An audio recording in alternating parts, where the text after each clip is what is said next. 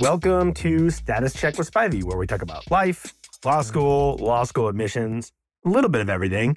Today is going to be law school admissions, the single current, because they change over time, law school admissions myth, right? So it used to be that schools averaged the LSAT after they stopped, and it took about 3 or 4 years to debunk that myth. And the new big one, it hit us like a perpendicular line. 5 years ago, 6 years ago, people's natural instincts were if you apply a little earlier, it may or may not benefit you. And now there's been this seismic shift, not for everyone, for the record, but it's hard to dispel the seismic shift of, I heard a law school say, or I heard someone say, you better apply by September or October, and you get a bump if you do. Let me tell you why I think that myth sticks around. Someone rightfully asked about it on Reddit. What evidence do you have that this is untrue? We have a lot of evidence, hence the podcast.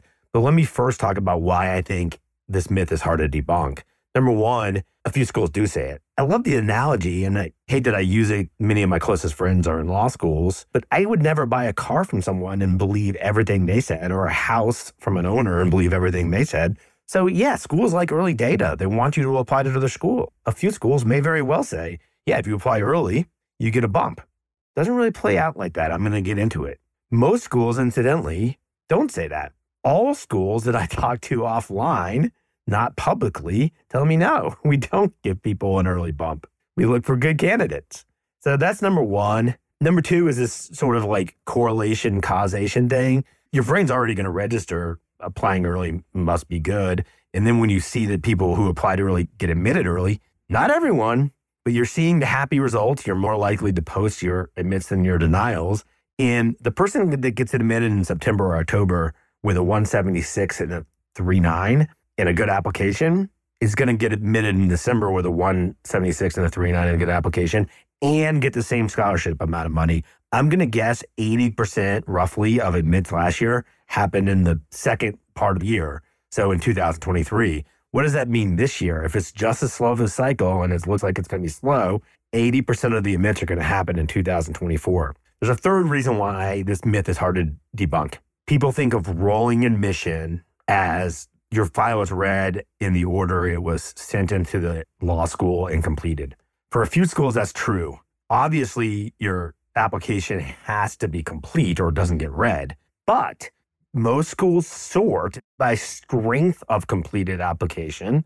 And this is how you see it play out. June was a sad month on Reddit. A lot of people that say I applied in September, October, and I still haven't heard from my schools. They're not going to get read. Every year you see this. I applied in September, October, and I haven't heard, and it's May, June, July. And then sadly, what you see in August is you see a lot of denials go out even after the cycle is complete. Did those people get a bump for applying in September? No, they got the harshest 8-9 months of their life waiting for their denial, which leads me to the point of this podcast. The deleterious nature of this myth is you don't want to rush your application because someone online said, apply in September or October. You want to follow the advice of the vast majority of deans of admission. You want to follow the realization that correlation is not causation. Again, there's a lot of people that apply in September and October that haven't even posted their results. The people that were admitted in September, yeah, they didn't need to retake the LSAT. Their GPA was set. They worked on their applications all summer long. So let me bring up that point. If you're ready to go, if you've taken the LSAT, your max times or got your score that you're super happy with, and you got your application completely polished and done, rock it. Submit it. It doesn't hurt to apply early. I don't want to bring up the one counter cycle we saw where it actually was beneficial to apply late because admissions offices misjudged the data. That's 1 year out of 24 years. So it doesn't hurt to apply early. Don't get me wrong. There's just no mythical boost. If I were a dean of admission and I was looking at an application, I would much rather have someone have worked as a server or customer service and developed the wherewithal to know how to deal with angry people. That to me would be a much bigger boost than someone applying September 1. Because that person that applies September 1, if they don't have the work experience or the LSAT at my median or above my median, or the GPA at my median or above my median, I'm going to hold on to their file and do nothing. And that poor applicant is going to sit around and get more and more anxious. And let me tell you the other flip side of this.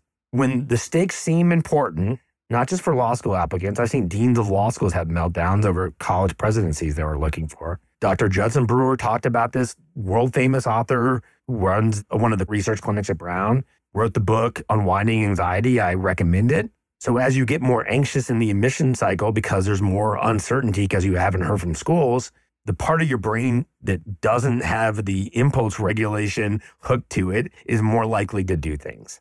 So let's say you apply in September and you don't hear in January, February, March, and a lot of people are posting online. This is going to happen to a lot of people listening to this. You're more apt to do something like call the law school once a week and say, hey, can I get a status update?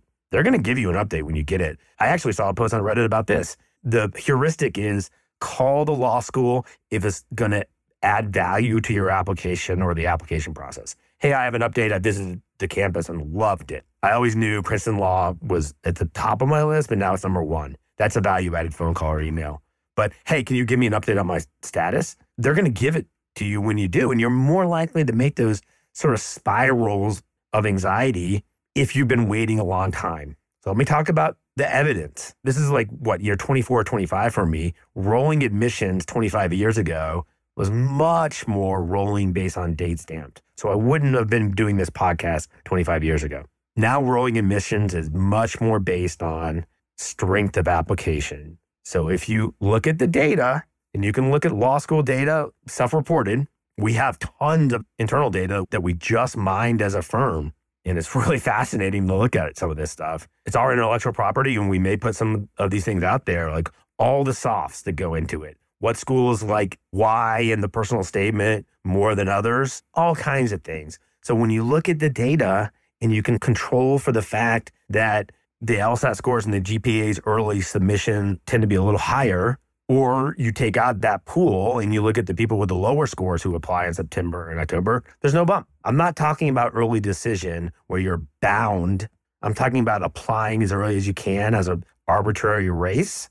Don't do it. If you can take the LSAT again or make your application better, just like Dean Z said on one of my recent podcasts with her, just so many of my friends in admissions, Dean Z said January, but I'll say anytime before November is super early. November to January, you're still in the thick of a well-timed application. Most admits are going to be made in January onward.